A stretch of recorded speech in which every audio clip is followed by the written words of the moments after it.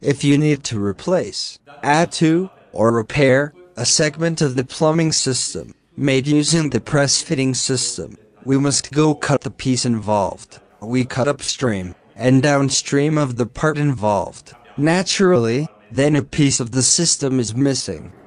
We mark the exact insertion depth on the pipe with the insertion depth tool. We take a through coupling, insert the coupling, and move it along the pipe. Then, to have the same length as before, we'll use a new piece of pipe and an on-through coupling.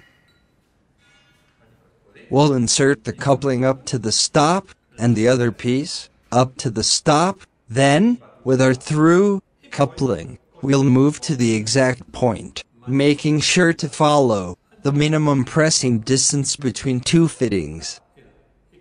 And finally, we press both ends.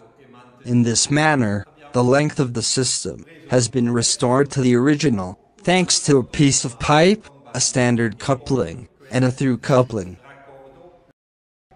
It's very important to always maintain the minimum pressing distance between two fittings. We have seen how to replace or repair a segment of a press fitting system, while naturally maintaining the original length of the part of the system. Thanks.